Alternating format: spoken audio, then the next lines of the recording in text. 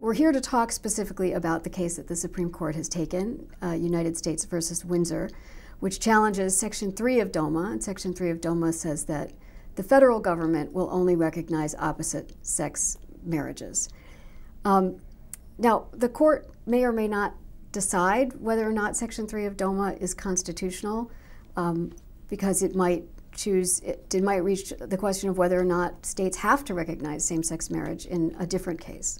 And if the court were to say that states must recognize same-sex marriage, what would happen to this case challenging DOMA? This case would basically dissolve because the essence of the Windsor case is just that the federal government must respect state determinations of same-sex marriage.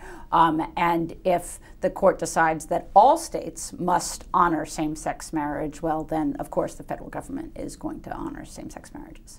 The court could find that there is no federal constitutional right to same-sex marriage and at the same time say it's up to states to decide whether they want to confer marriage licenses on same-sex couples.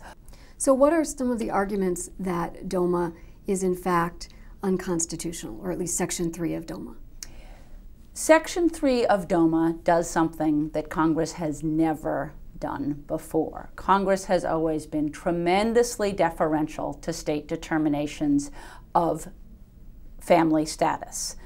In fact, there's a good deal of case law saying that Congress must be deferential to state determinations of family status. And what I mean by family status at this point in our history is pretty much marital status and parental status.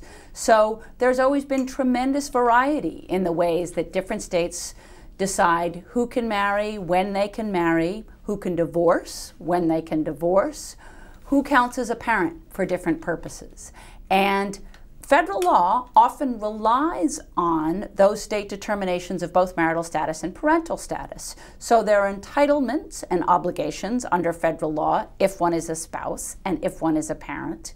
But the actual determination of whether one is married or whether one is a parent has always been left up to the states. What really might have been going on in the passage of DOMA was a kind of animus towards same-sex couples. Exactly. But what are some of the arguments that are being made in defense of DOMA?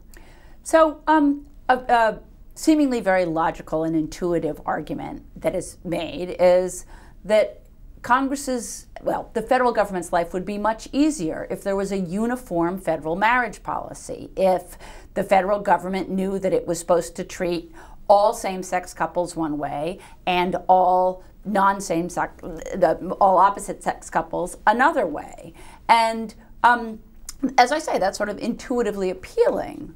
In my opinion, the problem with that argument is that there's actually always been tremendous diversity between the states with regard to who counts as married. So the status quo, the normal thing for the federal government to do, has always been to look to the individual state law of marriage to determine whether someone was married for federal purposes. There's an argument that Congress was worried about, as the name would imply, defending the traditional institution of marriage, that same-sex marriage creates a really kind of seismic change in the way we think about marriage, and it was perfectly legitimate for Congress to try and slow down the train a little bit and say, we're a little bit worried about what this change is going to mean to the traditional definition of marriage, and we want to take our time before we recognize it.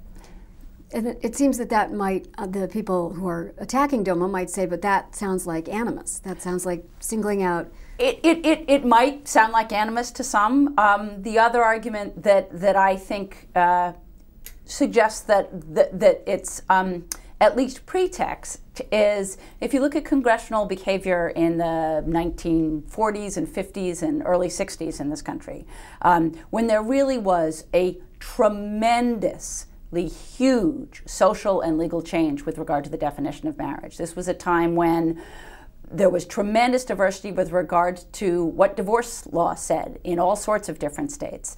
And people recognized that it was actually kind of a mess, and it was kind of weird that someone could be divorced in one state and not divorced in another. But Congress never stepped into the picture to enunciate a federal definition of divorce. It was quite clear that most members of Congress thought that that was not appropriate congressional action.